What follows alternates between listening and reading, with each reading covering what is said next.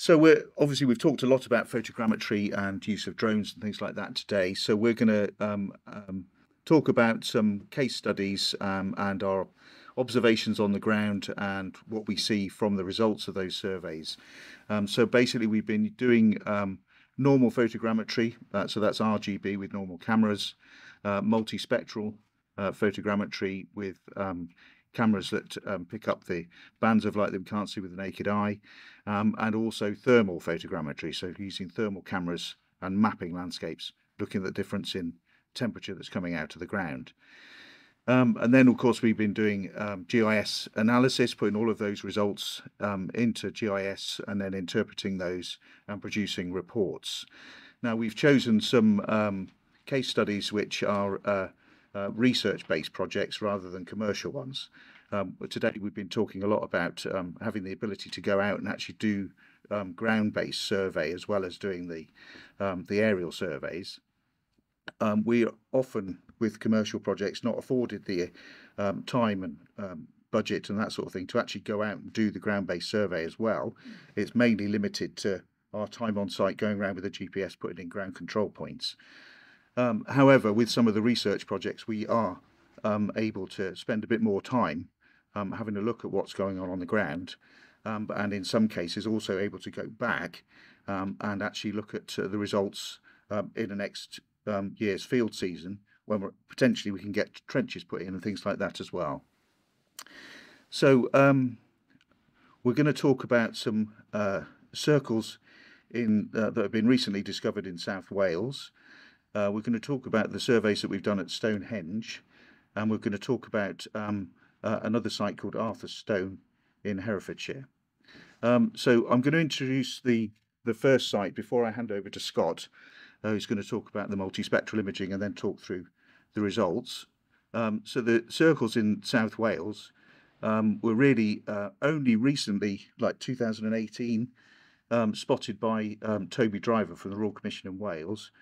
There seems to be a change in the way the land was managed, a change into organic farming, which means that for some reason that's meant that these crop circles have shown up, or crop marks have shown up, and he's been able to photograph them then and brought them to the Stones of Stonehenge project, where we've then gone out and done all our surveys on it at a later date, and including geophysics as well. And so without further ado, I'll hand over to Scott.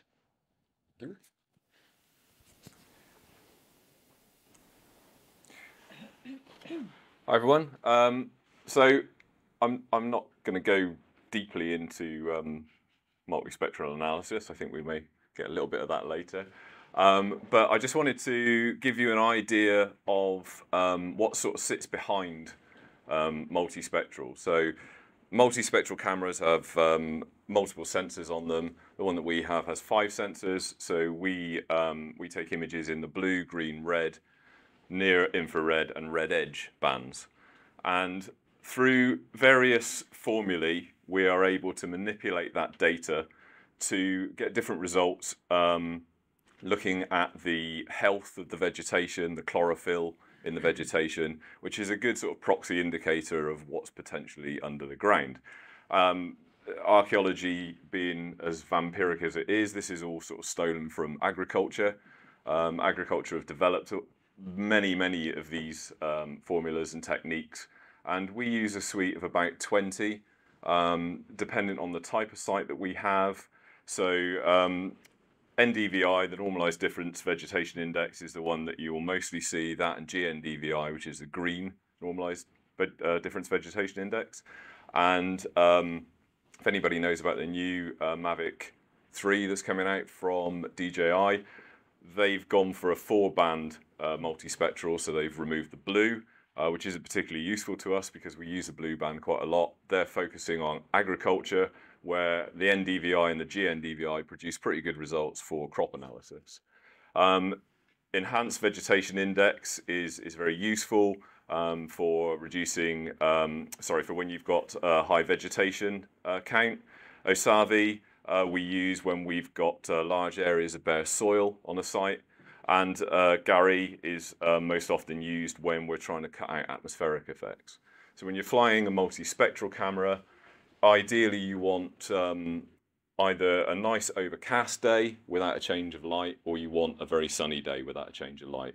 When we get sort of changes through cloud cover, it can affect the results, and that does sort of matter. That needs to be noted when we do our survey so that we can see that when we start to interpret. Okay, Adam, shall we move on to the next one? So this is an NDVI output for the circles, and I mean you can see the circles quite clearly on there. There's 4, 2 larger, 2 smaller. This is basically achieved in GIS. We use QGIS, and using the raster calculator, we can use those formulae to subtract, to add, to do various different things between the different bands, and this gives us our outputs. So that's a GNDVI, the green. So you can see that it's picking up different data. There's a dark band running down sort of slightly obliquely across the site. That's actually a change in the geology on the site. So that's being picked up in the crop, which I believe was clover on the site. A mix of grass and clover. Grass and clover. So between the NDVI and the GNDVI, you can see that different things are showing up. The archaeology is still kind of remains consistent. What we got here? It's one I didn't discuss, HDRAR. So again, it's picking up different lights and darks. Do you want to keep moving through? Yeah. Keep going. And one more. That's completely useless. Actually, if you go back one, yeah. I think it's because the lights are on. It's dark. No, turn them off if you like. Yeah, that would be better. You'll have to believe me. There's actually a kind of a darker band that runs just down here, in this area here, and there's some other sort of little bits that show up over here. So if we go to the thermal, so the thermal, you can pick out the archaeological features, but the thermal didn't really show a great deal of difference than the NDVI. So it's good to have it, but it's not really illustrating or depicting what's actually going on. But we're taking a kind of a stacked approach. Yeah. You know, one piece of data is okay, but more data, if we can get more data of the same area through different processes, then that allows us to kind of build up our interpretations. Move on. Although the features actually showing this, they're not very clear, and that's largely because at the time of the year that we did the thermal survey, there was a fairly uniform temperature across the site, so we're not seeing a great deal of difference.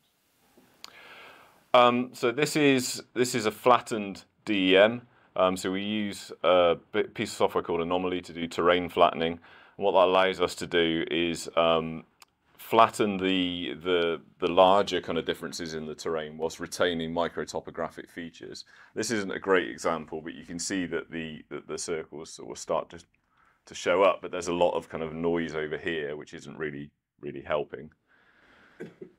And then we've got the interpretation. So this is the bit you had to believe me on. There's this feature over here that shows up that's different to the circles, but the geology changes straight down there, and we seem to have this difference on this side than this side. There's potentially another circular feature there. There's part of an arc of a potential another circular feature there.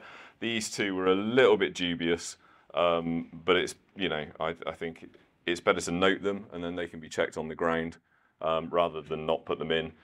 So there's also a potential collection of pits, post holes, whatever these features might be.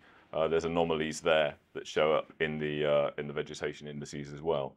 So through combining all of that data, we've been able to sort of bring an interpretation to bear on the site that can then be going kind of ground truthed in a future season. Yeah, so to note on that, we are hoping to go back in September, where the project will be doing some evaluation excavation, and we'll get to look at those features in more detail and possibly get the chance to resurvey some of the other features that didn't necessarily show up in the geophysics, but the circles are very clear in the geophysics. One thing I'll just note actually on the microtopography. So the circles you can see are starting to show up in places, as slightly raised. And the reason for that is, you could be misinterpreting them by thinking that they're banks. But in actual fact, the reason for that is because the resolution of the photogrammetry is so great that actually what we're looking at is the very minute difference in height of the vegetation. Obviously, the clover that's growing in the fill of the ditch is just that much higher than the other vegetation around it. And of course, it's the clover that likes the fill of the ditches that's really showing up extremely well in the multispectral imaging, because there's a lot of chlorophyll in clover. Anyway, moving on then to our next site, which is Stonehenge.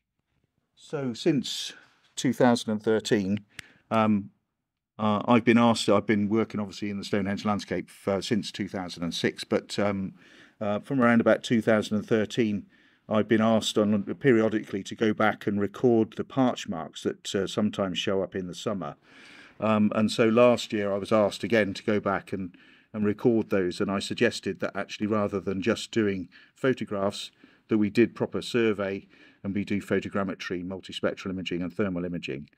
And so you can see all the aircraft that I took there to do that one morning. It was we have to be there early in the morning and be finished before the public come in. And of course that means that the conditions aren't necessarily perfect, particularly for things like thermal imaging. Thank you. It's quite dark on this screen, unfortunately. It looks good there, but the survey that we did produced a high-resolution orthophoto. So this is the result of having all of the images stitched together. A few people showed you Agisoft Metashape software earlier, and that's what we use, and that's kind of what we use to stitch all the photos together. We've got then the digital elevation model overlaid onto satellite imagery with a hillshade relief on it, so that you just this is really more for presentation. These tend to go in our reports because it's quite a sort of visual impact for people. Generally on research projects, people know what they're looking at, but we tend to find with commercial projects, people might not kind of really understand what it is we've done, or they might need some sort of things visually that they can then show their clients, and so we find that useful. We've got a digital elevation model with elevation data on it that we tend to produce, and then we're going into hillshades. I mean, Chris talked about the difference in sort of use of hillshades. We also use Relief Visualization Toolbox because sometimes hillshades don't pick up data that you want. You can't quite get the light in the right angle. This is a multi-directional, the last one that was just on. They can be quite confusing. So just using a digital elevation model with hillshades, which is great, it doesn't give you all of the data. So we did multispectral at Stonehenge as well, and it produced various different results between the different surveys that we used. So this is the Asavi survey. I particularly ran this one because there was a reasonable amount of bare earth. That's why we were there, to look for the parch marks. It didn't show us up a great deal, but then when we got to the GARI output, there was actually a lot more data starting to show up, a lot more features. So could we move on to the interpretation? Oh, we've got, sorry, the thermal didn't really show us anything. The Albury holes came out quite nicely because, they're kind of concrete and they've retained some heat, and the stones show up quite well. And you can see the ditch, but it didn't really show us a great deal. This is an anomaly flattened psychedelic version of Stonehenge. It's for t-shirts, this one. As only seen by the ancients on mushrooms. And yeah, the final interpretation piece was put together through all of the data we'd acquired. So we looked at the thermal, we looked at all of the different types of vegetation indices, and that allowed us to pick out finer bits of information that don't appear to be on other surveys. So not only were we able to go and record known parch marks, which was why we were phoned up and asked to go there in the first place, we were actually able to pick out data that we've not been able to find on other surveys elsewhere. So we're adding to the record, and then that data is all available. Somebody can take a look at that, and that can be interpreted further. We hope to go back to Stonehenge actually to get some more information, to get on the ground with a GPS and do some more sort of data acquisition. I need to just different interpretive plots. The next slide. Yeah, Okay. Okay, we'll quickly rattle through then on to Arthur's Stone in Herefordshire, and this really with Manchester University. And I've been working at Arthur's Stone for quite some years, but last year we were asked to go back again to record the excavations that Julian Thomas was doing, and then we suggested that we actually did a larger area around Arthur Stone itself to have a look what's going on in the landscape. So we did around about 40 hectares around around Arthur Stone. So thank you. I think we can skip most of these. So these are just obviously aerial recordings of the excavation, and that's over a couple of years. So that's allowed us to produce a plot of the excavations as they were, and then feed that back to the guys in the field. So whilst they were still there, they were getting data back from us, which was telling them exactly what they'd done. They could ask us for GPS coordinates for alignments or anything like that, and then they could extend their trenches and look at stuff on the fly dynamically from data that we'd gathered. Keep going, Adam. That's just a digital elevation model with elevation data, hill shades. Right. Okay. So this is anomaly flattened, and one of the downsides to anomaly is sometimes it can't cope if there's a great difference in relief. But this one's actually come out quite well. It wasn't entirely usable for what I wanted, but what it did show is this big high point area here. And it's not something you notice when you're on the ground, that as you approach the monument, there's actually a raised area in the background. So that started to become a little bit more interesting. And then we ran the vegetation indices on them. Interestingly, the bedrock showed up really well in the vegetation indices, and what it actually then started to show was these areas kind of here and here, which turn out to be quarries. This one is likely to be modern, and we've got anecdotal evidence from the farmer that this area was quarried recently or more recently. But this is a much older quarry, so this is probably going to bear investigation. The thermal, again, nicely showed up the bedrock, just due to the temperatures, and another feature, which is over here, which we'll look at, I think, at the end. And this is the interpretation of the data, of all of the data sets. So there's some kind of ridge and furrow. There's this feature here, which we'll show you in a moment. There's, sorry, go back. There's some rectilinear features in the field, which we're not really sure what they are. They may have been treating the crop. We don't quite know, so it's something we need to look at. There's a potential circular feature here. This was a feature of very great interest, which is potentially an hitherto unknown long barrow. So we can move on to the next one.